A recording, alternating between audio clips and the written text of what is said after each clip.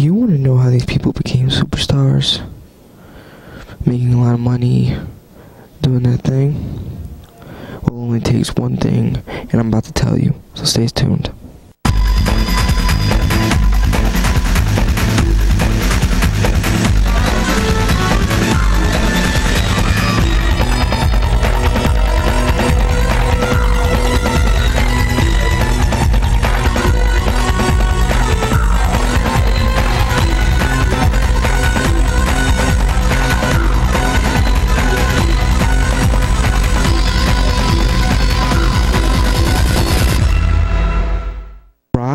R&B, and hip-hop. All four of them have something in common: songs.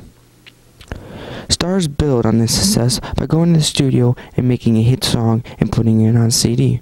Well, ladies and gentlemen, there are many steps to come. Step 1, write a... Hello, and welcome to today's edition of How Do I? You all have to hear this fantastic process, so don't jump out of your seat just yet. I'm about to give you the steps on how to make a CD of your own. Let's take a look. Song. Step 2. Make a beat with either a keyboard or a music program. Step 3. Put a CD in the CD-ROM drive. Step 4. If you have a person sing in the mic with headphones. Step 5. Then mix it. Step 6. You then use a CD burner. Step 7. Open the CD-ROM drive. Step 8. You have a recorded CD. To start a CD, you first need the lyrics. Write down the words before you start anything else in this. Let's watch. Step 1. Write a song. Be in a place where there's enough light. Then sit down. And then start with a pencil and white paper. Then start writing down lyrics. The next step is the music integration of the background instruments. After that, you then make a beat with a keyboard or a music program. There are 3 steps: rhythm, tone, and song bank, that are in the keyboard. Then there are tones to choose from the keyboard. The program that you need is called GarageBand. When it comes to making a CD, the next step is very simple. Let's take a look.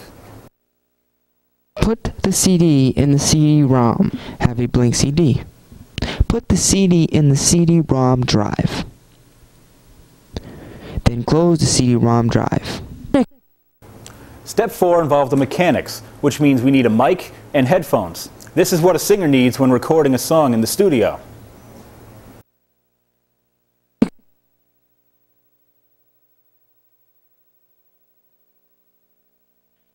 A person singing with a mic and headphones. Put in mic wire in mic. It is connected to the microphone. Then put in the headphone wires. Then sing on the mic while having headphones on.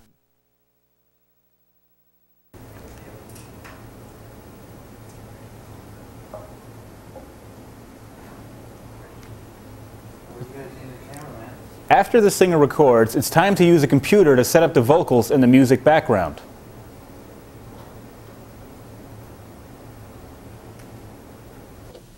You then mix the CD.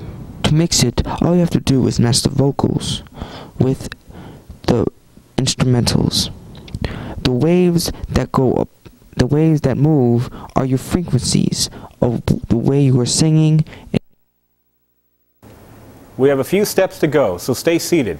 Next up is the mixing process. You use a CD burner. First, click on LimeWire. Then a pop-up will come up with Get Started. Then you go to Audio. Then a project comes up. Then the program, then the burner. Press burner and it will copy to your CD. The next step is easy as well. Let's take a look.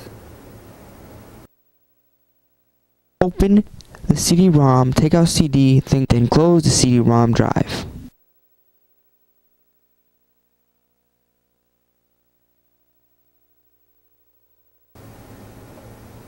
Step 8 is when all the elements are in place. You're almost at the finished product.